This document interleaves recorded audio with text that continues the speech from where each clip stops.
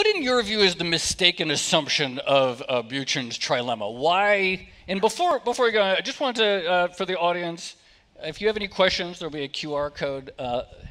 Feel free to scan and put them in there. But what is the mistake of the trilemma? Why does that, intuitively, it seems right? Oh, well, intuitively, nothing can be more intuitive than the trilemma. So what is the problem in blockchain?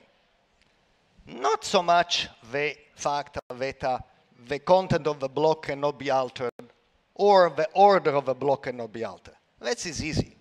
Every blockchain solves in the same way by prehistoric cryptography, meaning cryptography of 50 years ago. So what is the problem? Who among us has the right to append the next block of transaction? Choose those transactions, organize it in the block, append it to the chain. That is really the problem. And so now it's a natural instinct to say, well, if more people try to negotiate and agree what the next block is, right, it takes more time.